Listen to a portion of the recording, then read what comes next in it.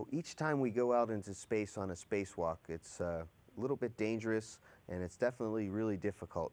And it's also a lot of fun, especially when you've trained really well for it and you know what you're doing. So it's not that scary.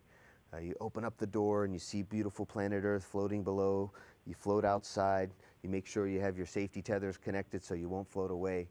And you don't learn that just by studying it in a book. We actually practice it a lot here on planet Earth.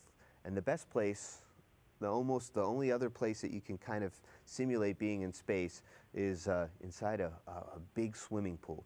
Here at the Johnson Space Center, we call it the Neutral Buoyancy Laboratory, or the NBL. And I've spent a lot of time getting ready for my spacewalks, both the American spacewalks and the Russian spacewalks, by spending time here at the Neutral Buoyancy Laboratory.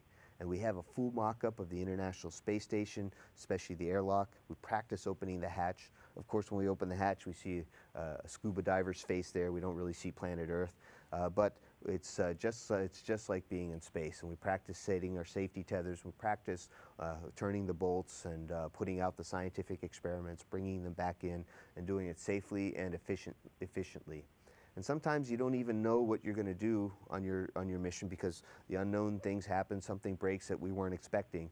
So we get a good set of skills here, and to build up the good set of skills, we need to practice things over and over inside the Neutral Buoyancy Laboratory. So we wear a real spacesuit, and we stay inside the water for 6 hours, practicing all the necessary skills to have a safe spacewalk. And it paid off on one of my missions. We had an unexpected spacewalk because a part of the space station broke.